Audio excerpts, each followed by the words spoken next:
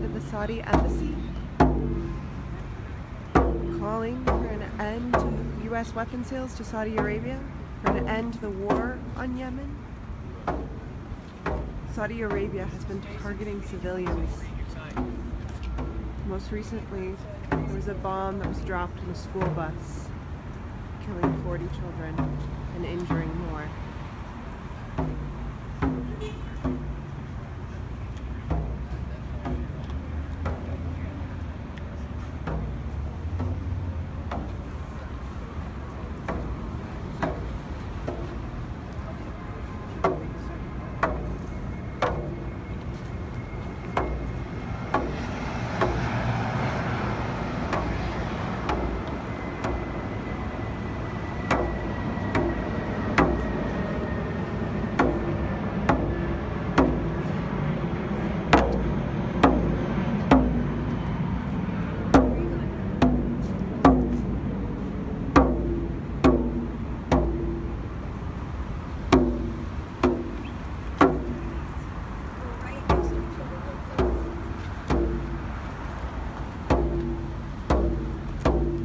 Today, Secretary Pompeo certified or told Congress that Saudi Arabia and the UAE are not targeting civilians. And yet, the truth shows otherwise. Civilians are dying at rapid numbers. These bombs are targeting schools, school buses, markets, hospitals. And thousands of Yemenis are dying. And even more face starvation because it has become the worst humanitarian crisis in the world. So we are here outside the Saudi embassy on a very solemn protest about the children who were killed on the school bus while they were on their summer vacation, playing 1 minute, dead, maimed, screaming the next. And these blue backpacks were the backpacks that the children were wearing when they were on the bus. And you might have seen the pictures of the bloody children screaming with the backpacks still on. And that's why they become a symbol now of the Saudi children, of the innocent civilians who've been killed, the Yemeni children who've been killed by the Saudi bombing. We also are here because just today, Secretary of State Mike Pompeo certified that the Saudis were doing everything in their power to protect civilians. And that the U.S. should continue to collaborate with Saudi Arabia because they were complying and trying to bring this war to an end. And Secretary of Defense James Mattis echoed the statement of Mike Pompeo, saying, yes, we will continue to work with the Saudis. And meanwhile, the deaths mount. Just 2 weeks after this August 9th bombing that left 44 children dead, there was another bombing that left 21 children dead. And the media didn't talk about that one. So these bombings are happening all the time and civilians are being killed all the time. And so we wanted to bring the responsibility for these dead children and the bloody backpacks right to the doorstep of the Saudi embassy. So let's put the packs on their steps, recognizing they are the ones responsible for what happened. The Saudis are the ones responsible for what happened. The responsibility lies with the people in here. They can take the backpacks away. These backpacks represent dead children. Think about that. They represent children who died because of the Saudi bombing campaign. And the blood is on the hands of the people in this embassy. Yes. off so you gotta take them off. We are going to read the names of all of the children that were killed in that bus bombing. Muhammad Yahya Faya, killed, 11 years old. Janice, so if you stand next to them and you beat when they say the name. Just boom. Zakaria Abdel Wahab Ali Faya, killed, 10 years old. So we'll put a backpack up for each one. Ali Muhammad Hassan died, killed, 10 years old. Nice. Yusuf Hussein Tayyab, killed, 15 years old. Ahmed Zaid Hussein Tayyab, killed, 12 years old. Ali Zaid Hussein Tayyab, killed, 9 years old. Osama Zaid Ali Al-Ahran, killed, 13 years old. Ali Zaid Ali Al-Hamran, killed, 15 years old.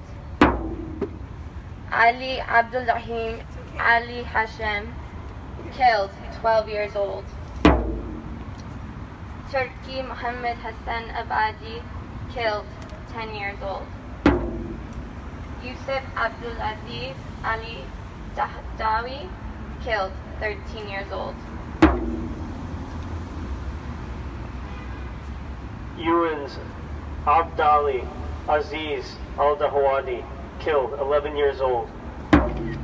Yusuf Abdullah Saleh Al-Hafaki, killed, 10 years old. Abdullah Hussein Fazai Haj, killed, 12 years old. Hamid Muhammad Aida Hadi, killed, 10 years old. Yusuf Hassan Muhammad Al-Dahab, killed, 9 years old. Abdul Malik Abdul Rahman Abdul Yahi, killed, 12 years old. Amjad Abdul Rahman Abdullah Al-Did, killed, 10 years old. Muhammad Abdul Salam Abdullah Al-Dahyani, killed, 12 years old. Abdullah Hussein Al-Razai, killed, 11 years old. Muhammad Abdullah Muhammad Al-Hakim, killed, 9 years old. Muhammad Abdullah Yahya Belisa, killed, 12 years old. Hassan Abdul Karim Ahmad Al-Hadi, killed, 10 years old. Ahmed Abdel Hakim Ali Amer, killed, 11 years old. Muhammad Abdel Salam Hassan Hori, killed, 9 years old. Yahya Mahdi Ez El Din Huri, killed, 12 years old. Hussein Muhammad Hassan, killed, 15 years old. Abdullah Salam Abdullah Tarif, killed, 12 years old. Muhammad Yahya Muhammad Al-Aziz, killed, 8 years old. Yahya Muhammad Hussein Al-Anjari, killed, 12 years old. Yusuf Saleh Abdullah Al-Aqili, killed, 11 years old. Muhammad Saeed Ali Salman, killed, 13 years old. Walid Abdullah Ali Al-Fulani, killed, 13 years old. Muhammad Abdul Hafiz Abdullah Steen, killed, 28 years old. Yahya Hussein Yahya Al-Bashiri, killed, 42 years old. Ali Hussein Hassan Al-Hajiri, killed, 27 years old. Ali Salah Zaid Faya, killed, 48 years old. There were many more children and people wounded in that attack. So let's just take a moment and just sit in silence.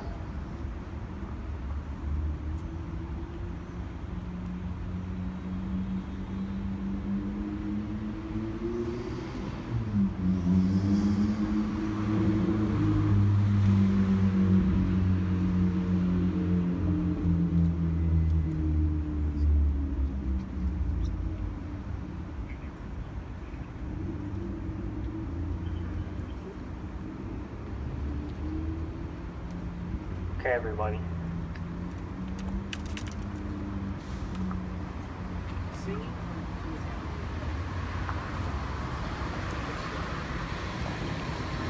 We sing for the mothers who live in Yemen, for their sorrow, for their love. We ache for the mothers who live in Yemen, for their sorrow, for their love. May their broken hearts be cradled, may their righteous anger be heard. We sing for justice and healing for all of the mothers all over the world. We sing for the mothers who live in Yemen, for their sorrow, for their love. We ache for the mothers who live in Yemen, for their sorrow, for their love. May their broken hearts be cradled, may their righteous anger be heard. We sing for justice and healing for all of the mothers all over the world. We sing for justice and healing for all of the mothers all over the world.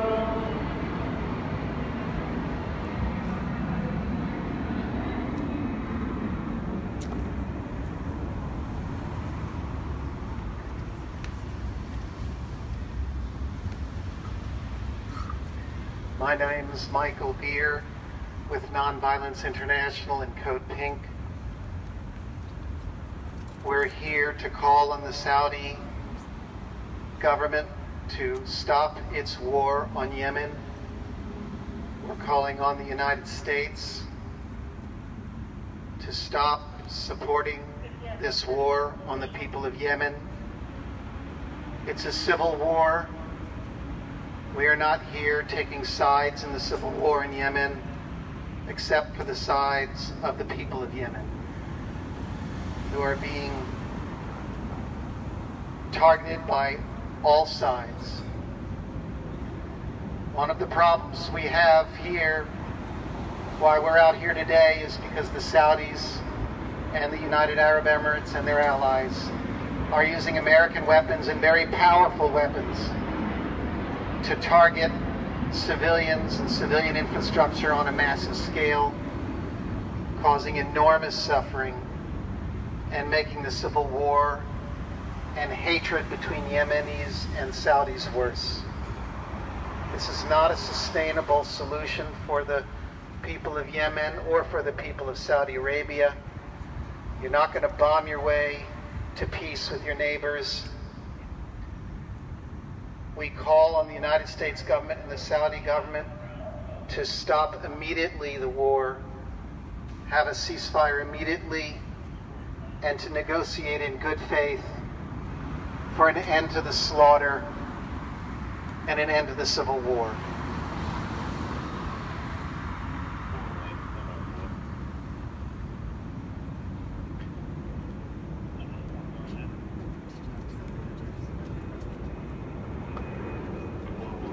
We know that the basis of all faith traditions is non-violence. Non-violence, not the building of missiles and bombs and drones, not the teaching of our young people reflexive killing in high schools and in colleges, religious colleges as well. What we want for our children is a life full of flourishing, of gentleness, of joy and dignity. What we want is community on Holy Mother Earth. Amen.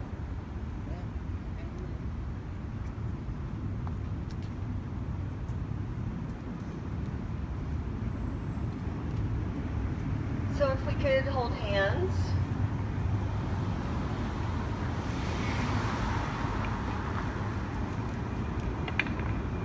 And think about the people who work inside this building, the police who are watching out for the people inside the building instead of turning around to watch out for us, the nonviolent peacemakers. If we could think about the people in the White House who only care about the money they're getting from the Saudi weapons sales. If we could think about the politicians, most of whom, unfortunately, take money from the weapons manufacturers for their campaigns, don't say very much about the destruction in Yemen or the repression in Saudi Arabia. And while we're here thinking about all the people who are dying in this war, let's also remember that within Saudi Arabia, there are people who are on death row for doing exactly the kind of thing that we are doing here, or less. There are people on death row, a woman on death row, who advocates for equality for women and against the repressive guardianship system. There are women in jail who did civil disobedience by getting behind the wheel of a car and driving that car. And now where the Crown Prince takes credit for, quote, giving women the right to drive, these women who fought for the right to drive are in prison.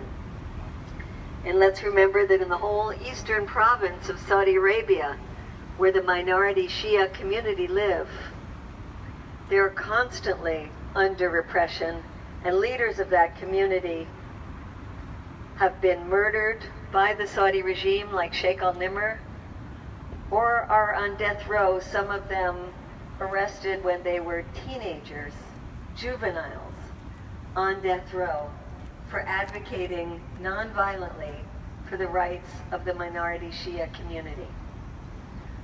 So the fact that the United States government has been in bed with the Saudi regime, not just under the crazy Trump administration, but under that oh so wonderful Obama administration, and under the Bush administrations before that, and the Clinton administration before that. It's been a nonpartisan thing, making common cause with one of the only absolute monarchies left in the world, because they have oil, because they have money, because they buy our weapons. And the bombing of the school bus is just one manifestation of that horrific alliance that has gone on for way too long. So I think, unless there's anybody who wants to speak, is there anybody who wants to speak? What we're going to do is do some photos with the big banner that we have, and end our protest with a commemoration of these children.